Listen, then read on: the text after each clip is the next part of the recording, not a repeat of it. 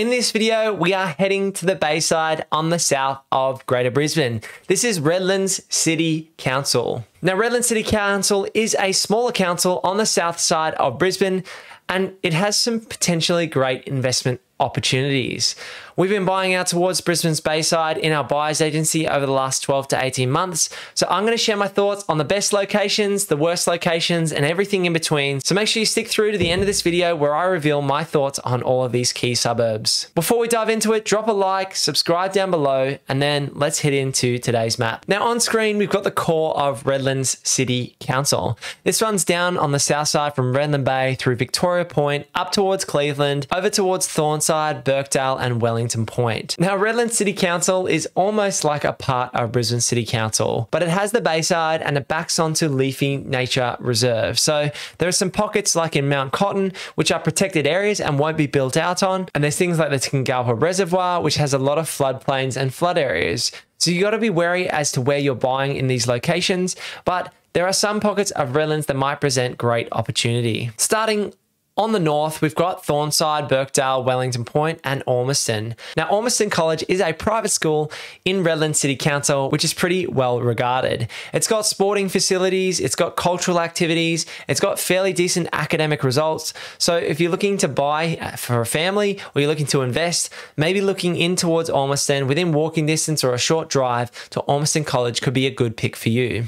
If you can buy up towards Wellington Point and Birkdale down near the water, then that might be a great choice as well because you're getting that scarcity of land. Wellington Point has the actual jetty out on the very northern point of Wellington Point, and it's a lovely area to go on the weekend or for a walk in the late afternoon. Lots of people drive out past the homes along the point here and spend some time with their family and friends going fishing or just having some fish and chips by the Bayside. Now, just set back from these expensive Bayside suburbs are Alexandra Hills and Capella Bar. 10, 15, 20 years ago, these areas were considered very low socioeconomic, but over the last 10 to 15 years, they have continued to gentrify. The shopping centre on the inner side of Alex Hills and Capella Bar has been upgraded. We now have the infamous Guzman and Gomez, which is one of our favourite restaurants. I'd love to get sponsored by them at some point in time in the YouTube channel. So, you know, help me get to 100,000 subscribers so we can reach out to GYG and do something promotional. Now, these locations have TAFEs, they've got their local shopping centres, they've got community, they've got that suburban feel, and they've got blocks on that kind of 600 to 700 square metre size. There's renovation opportunities in these locations around that 600 to 700k mark, and you know the average 4-bed 2-bath home is going around that 850 to 900k mark at this point in time. If you head a little bit further towards the Bayside, you've got Cleveland Showgrounds and Thornlands a little bit further south. Now, Thornlands and Cleveland have seen massive growth over the last 2 years.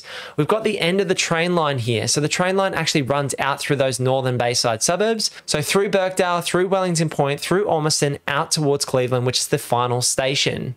So if you live in these areas and you want to go to the CBD and you don't want to drive, then driving to Cleveland Station and parking up in towards the centre of Cleveland and catching the train in towards the city is the best option for most people. I really like Cleveland as an opportunity. If you have $1 million or 800k, then looking at Cleveland or Thornlands or Victoria Point might be a good option for you to get close to the water and still have the access of the train line and the community and the town hub, which has continued to be built out over time. Now, Redlands has a great soccer club here in towards the Cleveland Showground, so I'm a big fan of soccer. You've also got the Redlands Hospital here, which is also considered a great hospital, and that's public. So that's got some public sections and some private sections as well. Now, if you're looking for more affordable opportunities, you might want to take a look at Mount Cotton, Redland Bay, as far down south as Carbrook.